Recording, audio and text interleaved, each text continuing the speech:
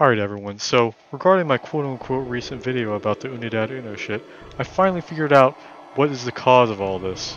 So, it's actually pretty simple. All that's happening is, it's gone in my Half-Life folder and changed all the music files to this Unidad Uno stuff. And like, I don't know how this happened, I don't know why this is happening, but that's really what's been causing it. And really just as simple as that, and I don't know how I didn't figure this out before. Maybe it's because I'm fucking stupid, but regardless, I still don't know why this is happening. If any of you would like to explain it to me, maybe I'll make another update video. In fact, I definitely will, because I like to milk this thing, and maybe eventually I'll make an actual video. That'd be pretty cool, wouldn't it?